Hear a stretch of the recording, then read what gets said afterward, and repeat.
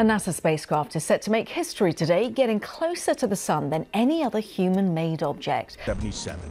Voyager 1 launched from Florida. In the vast silence of space, where no human has ever traveled, something just happened that has shaken scientists across the world. Voyager 2, the twin spacecraft of Voyager 1, launched in 1977, has been cruising alone through the interstellar void for nearly 5 decades.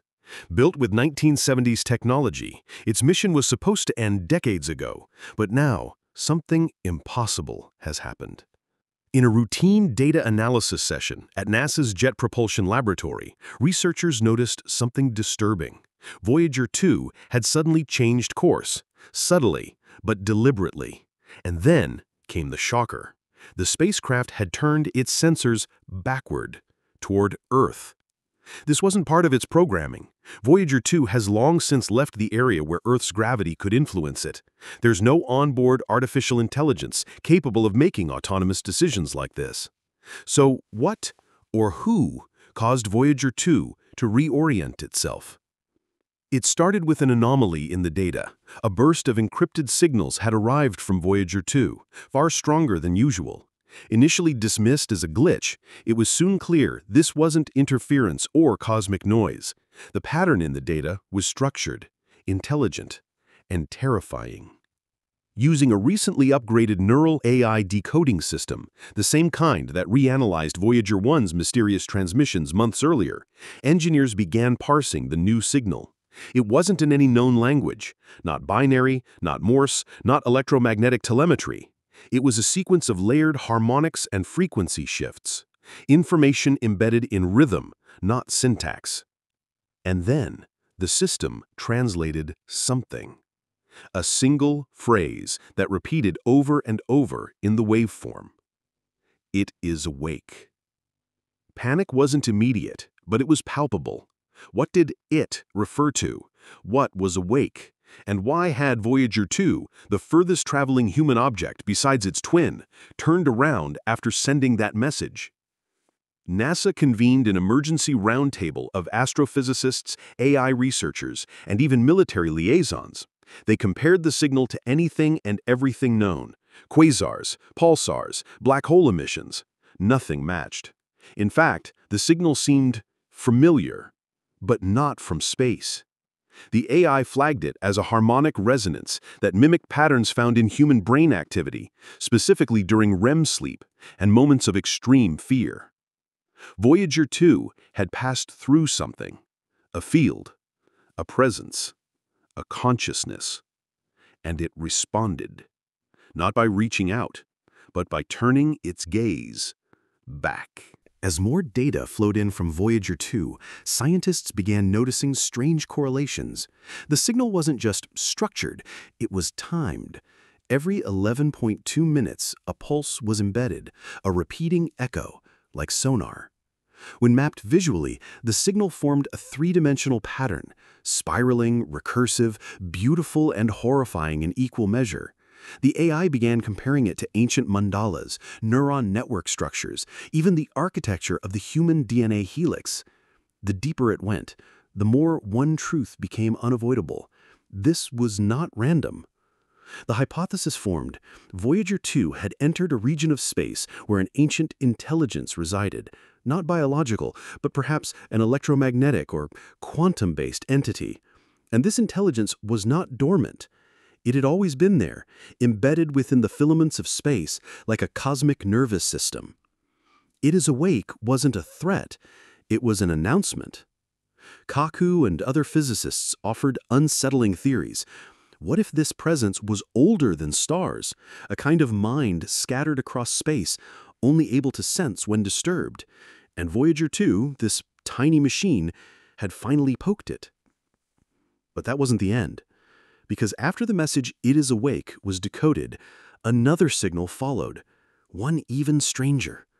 It was a series of mathematical symbols not used in any human equation, but based on prime numbers, fractal geometry, and non-Euclidean models. When the AI attempted to interpret it, the translation was shocking. "You have been seen." What followed next was even more inexplicable.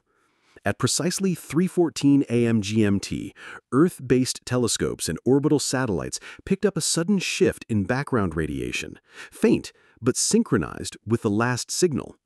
The cosmic microwave background, the echo of the Big Bang, had experienced a ripple, not a fluctuation, but a modulation. Something had answered back. Scientists scrambled to make sense of the connection. Was Voyager 2 being used as a relay? Had it awakened something that could now perceive us? More terrifying still, a group of quantum physicists suggested that the entity might not be far away in the spatial sense at all. Instead, it might exist everywhere, in dimensions adjacent to our own, able to touch our universe only when stimulated. And that stimulation had occurred. A probe, a ping, a response. The implications were terrifying. This wasn't contact with an alien civilization. This was an encounter with a universal intelligence, a mind that never needed a body, a planet, or even a star. A system that watched the universe evolve until something unfamiliar, something curious, touched it. And that something was us. Following the decoded signals, things escalated quickly. Voyager 2's instruments began to behave erratically. Its radiation sensors, which hadn't detected much in years, suddenly lit up.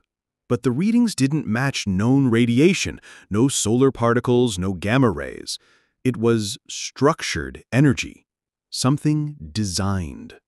NASA, ESA, and other agencies attempted to re-establish direct communication, but Voyager 2 wasn't responding anymore, not properly. Instead, it began broadcasting short pulses at fixed intervals. The AI interpreted these pulses as timestamps, not random, a countdown. The intervals were reducing, 1.2 seconds, 1.1, 0.9. Whatever was happening, it was building toward something.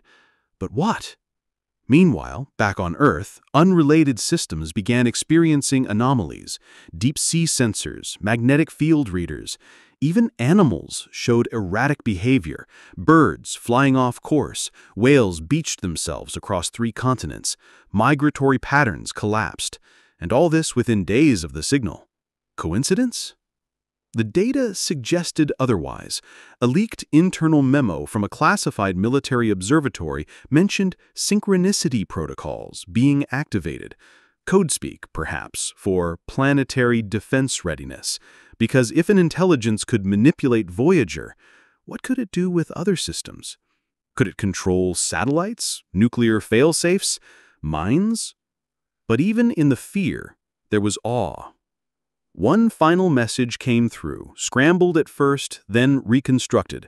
Unlike the others, it wasn't mathematical, it wasn't harmonic, it was visual. A set of rotating shapes mirrored over and over until they formed a recognizable image.